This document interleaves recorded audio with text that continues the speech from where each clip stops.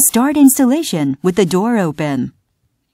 First, place the latch so that the arrow points upwards. Place the latch bolt so that the door can close. Place the trim to tighten the bolt. Second, with the lever facing upwards of the outer lever, place the wiring underneath. Place the joint bolt in the guide hole of the latch. If the latch is stuck, push back the body securing packing at the back. And push the key part with any tool such as an awl or screwdriver, which will unlock the latch so that it faces upwards. Third, connect the wiring of the inner lever to the outer lever wires.